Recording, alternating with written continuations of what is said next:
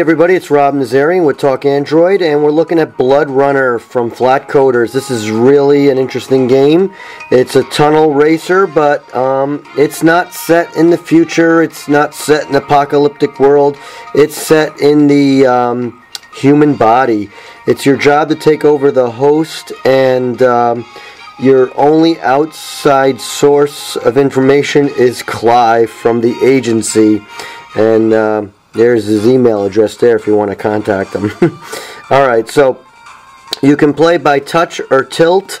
I prefer the tilt. This won't be easy to film, but we'll see. Now, this game is hard. I've had a hard time with it. Controls are not easy. This is level 1. You're going to go through the vessels, and you're going to, in this game, you're going to go by the heart, the eyeballs, the eardrum, the works. But right now, we're going to go in the blood vessels, and the agent infiltrate a white blood cell before the body detects you. Your compass will guide your way. This is your weapon, which you'll use sparingly. This will change the view from the cockpit view or first person, and this is your speed. You can use this as your thumb pad for controls, or like I said, tilt, and there's reset tilt as well.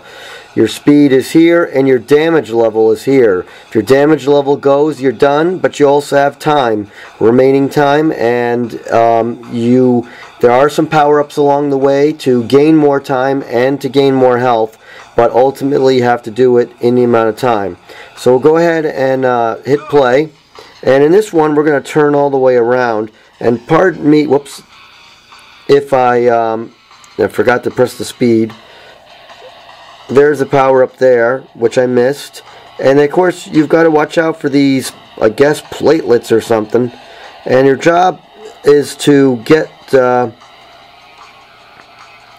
the...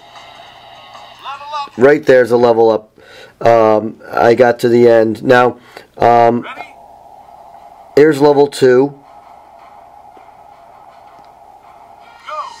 Now, in this here, there should be like how far away you are, but it's not showing it because I put it in a mode, in a special mode from the developer, so I could skip levels to show you the game. I just went the wrong way.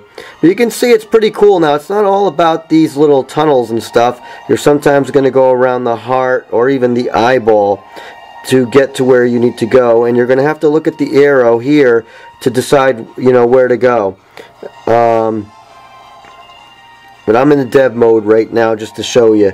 And let's just back out. Game over. As well, I want to show you.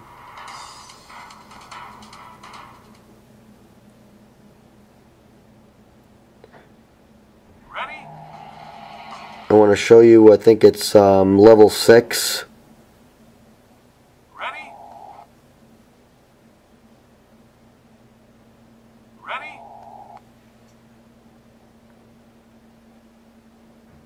Ready?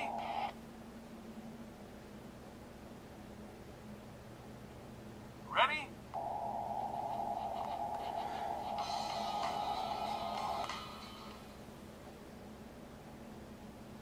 Ready? Alright, so here's level 6. And your job here is to plant a microcam in the cornea. So you're actually flying around the eyeballs. There's an eyeball there. And I'm going to go right here and try to go up high, and there's a, see that spot, there's a target right there. You got to actually hit that target, which isn't easy to do. Again, I don't have any, there's no time for me, but you can't touch the eyeball either. So just to give you an idea, again, you will have to go against time.